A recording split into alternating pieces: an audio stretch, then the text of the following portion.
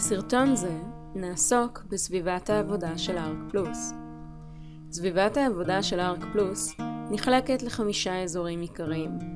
מסך העבודה, בו נראה את הסרטוטים שלנו, תפריט עליון, בו נמצאים כל הפקודות הקיימות בתוכנה לפי נושאים, סרגלי כלים המורכבים מאייקונים. האייקונים מוצגים גם לפי נושאים, ומאפשרים מעבר מהיר ונוח בין פקודות התוכנה. שימו לב, אנו יכולים לשלוט אילו אייקונים יופיעו באמצעות לחיצה על המקש הימני בעכבר, בחלק האפור של סרגל הכלים. שם נושא חלון הכלים יהיה רשום בחלקו העליון. עבור גישה מהירה נגרור אותו לחלק האפור ובכך נקבע את מיקומו.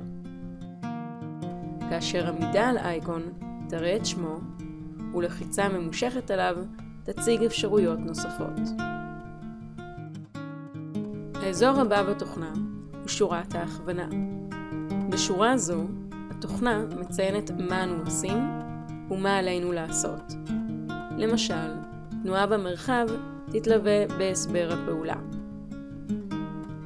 מעל שורת ההכוונה יופיע האזור האחרון בתוכנה, שורת הפקודות, בה נרשום פקודות או נתונים שהתוכנה תבקש.